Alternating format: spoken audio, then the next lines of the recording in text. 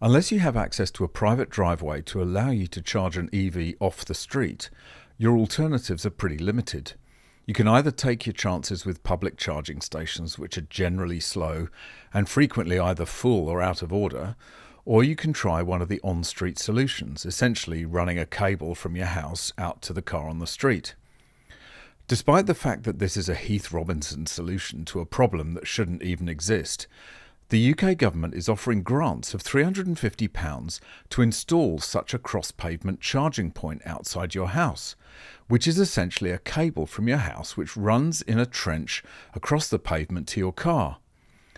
Sounds great, but the only problem with this is that it breaches a whole bunch of electrical wiring installation regulations and might even result in electrocution. Great!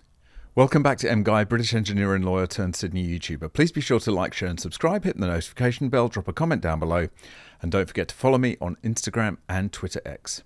The Institution of Engineering and Technology, the IET, of which I happen to be a member from my earlier life as an engineer, has recently issued the 5th edition of its Code of Practice for Electric Vehicle Charging Equipment Installation, and the requirements for earthing of on-street charging points conflicts directly with the government's plans for simple over-pavement cable runs.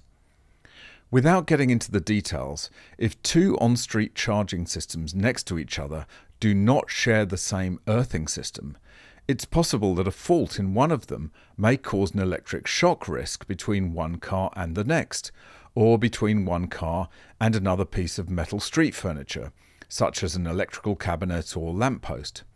I cannot explain it better than this extract from the channel eFix, so here it is. Last month, the government unveiled a £350 incentive for electricians to install EV chargers which cross the pavement.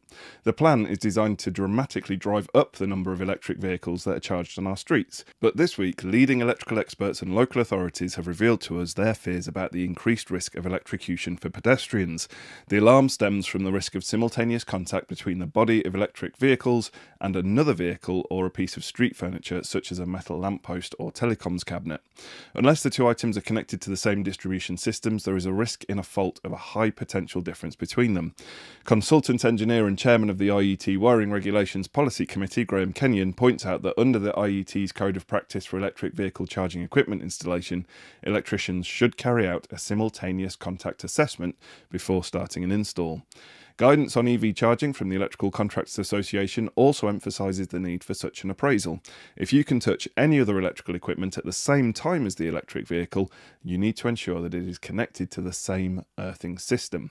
But the problem is, it's often impossible to tell. Additionally, with on-street parking, it's difficult to guarantee that another vehicle connected to a different electrical system won't be parked next to the first one.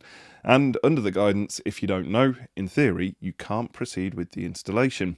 That's the reason that many local authorities are saying no to cross-pavement charging systems. The apparent contradiction between the IET guidance and the government's cash incentive for on-street charging has yet to be resolved. The IET code is a printed book which is expensive and which I'd never use again, so I haven't bought a copy. But the ECA guidance note covers similar ground, if you'll excuse the pun. 6.3 Earthing and Bonding. As electric vehicles may be expected to be charged often outside or away from existing buildings, and hence be outside the normal equipotential zone required and created by normal earthing and bonding practice, as might be expected, BS 7671/2018 sets stringent additional requirements. Key regulations to consider in this respect, regardless of earthing systems adopted, include 411.3.1.1 requires simultaneously accessible exposed conductive parts to be connected to the same earthing system.